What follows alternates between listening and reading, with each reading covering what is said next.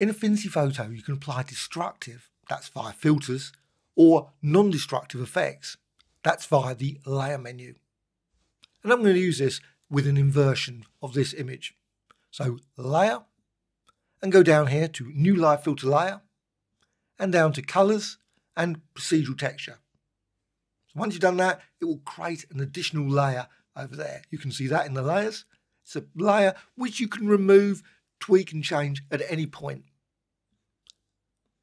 You've got some presets, but I'm just going to create my own. So I'm just going to quickly go here and click plus to create an equation. So plus, by default, it goes with red. Red equals 0, and none of the other channels are active. I want all the other channels to be active, so I can just go R, G and B. Now they're all equal to 0, which is obviously black. But you can also enter an equation. I'm just going to put 1 minus bracket R plus G plus B bracket divided by 3. And now you've got that version. And you can tweak it more. Obviously that's quite nice, but you might think, I want more, say the red to be applied. So let's just go over here. So red times, or asterisk, times 2. And that will make it darker. And you can also, of course, tweak the G and the B as well. That's the red, the green and the blue. What you can also do, you might decide, you know what, let's just change that. Maybe make it 6 instead. And you can just change it in all kinds of ways. But I'm going to go with 3.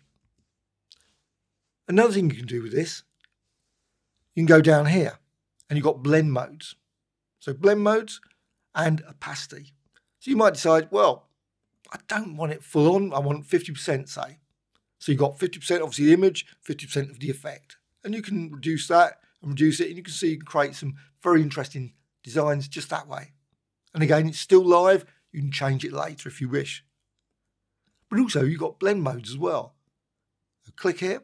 Now, of course, if you applied the effect as a layer outside, you could, of course, use blend modes with that as well. You could fade it.